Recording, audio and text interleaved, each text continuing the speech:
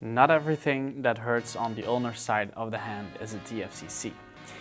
Keep on watching if you want to see a hand surgeon's perspective on how to do the assessment. Check out our online courses now. The link is in the video description. Hi and welcome back to Physiotutors. This practical paper may be a guide in your assessment of ulnar-sided wrist pain. There are several proposed algorithms for history taking. The authors suggest a three-story model reflecting the lower, middle and upper regions. As you can see, the lower story regards pathologies of the distal radial ulnar joint, the middle of the radial carpal joint and the upper of the carpal metacarpal joints. Imaging might complement your clinical examination. Plane and dynamic radiographs, CT scans and MRIs can be helpful here. Radiographs can help look at fractures, erosions, the carpal tunnel, arthritis and lytic lesions. Fluoroscopy or dynamic imaging can be useful to check for instability. In LUNOTRIQUETRAL ligament injuries, a catch-up of the triquetrum when moving from radial to ulnar deviation can be seen. CT scans can help to identify occult fractures in the hamate and pisiform. It can check for distal radial ulnar joint or DRUJ instability as well. An MRI might be useful to diagnose TFCC tears and show tendon thickening in tendinopathies. Dynamic MRIs or CT scans can identify subtle instabilities. However, a diagnostic arthroscopy is regarded as the gold standard to diagnose these TFCC tears. The surgeon can diagnose lunotriquetral interosseous ligament tears and intra-articular pathologies as well during this procedure. Lastly, ultrasound is preferred to check for tendinitis and subluxating of the extensor CARPI ULNARIS. Now, on to some more specific diagnoses with their accompanying treatment. Limitations of forearm rotation, pain, instability, decreased grip strength and clicks should lead clinical suspicion towards the DRUJ injury or pathology causing ulnar-sided wrist pain. This can be traumatic or inflammatory.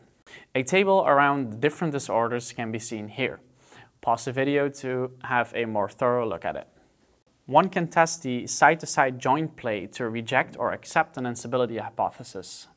Another useful test for instability is pressing the table when standing up as a modification of the press test for the TFCC. Chronic DRUJ instability will usually be treated with stability exercises for the wrist and the splint. When this appears to be inadequate, a surgical procedure correcting bony deformities and/or soft tissue laxity can be performed. Arthritis of the DRUJ will be accompanied by reduced pro and supination with pain and crepitus. In the case of arthritis, together with DRUJ instability, a trial of conservative treatment will be tried out. If unsuccessful, a salvage procedure is preferred. Another condition called ULNOCARPAL impaction syndrome describes painful loading of the distal ulna or TFCC to the carpus. Usually this presents as a triad of a lengthened ulna, a TFCC tear, and a lunotriquetral ligament injury. Oftentimes, a forceful pronated grip causes pain.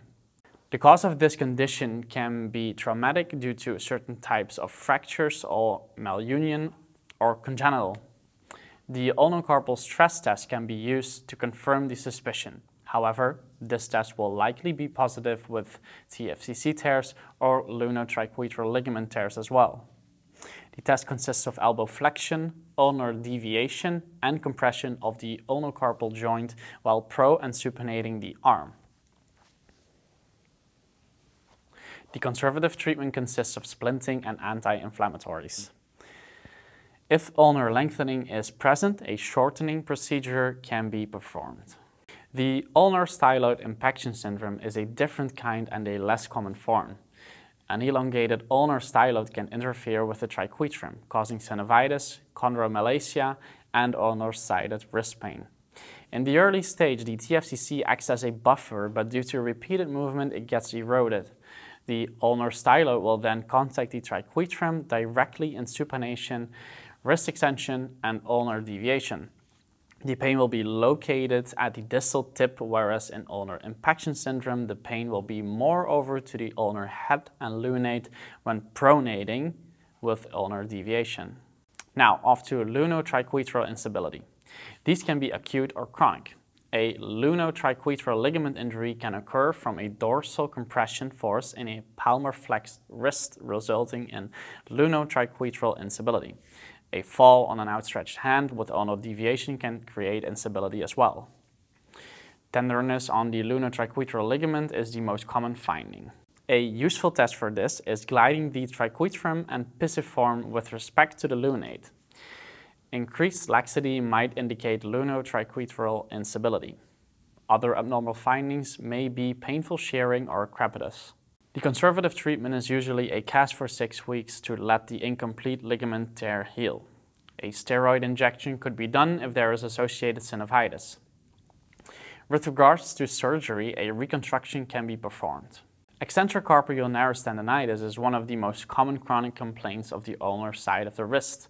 Snapping on forearm rotation and tenderness over the dorsum of the wrist is often present. A test to differentiate from intra-articular pathology is placing the elbow in flexion with supination of the forearm, performing resisted radial abduction of the thumb. This requires an isometric contraction of the flexor and extensor carpi ulnaris muscles. A painful test is considered positive. The authors state that the mainstay of conservative treatment consists of rest in a neutral position and a reduction of the tendons if subluxations are present.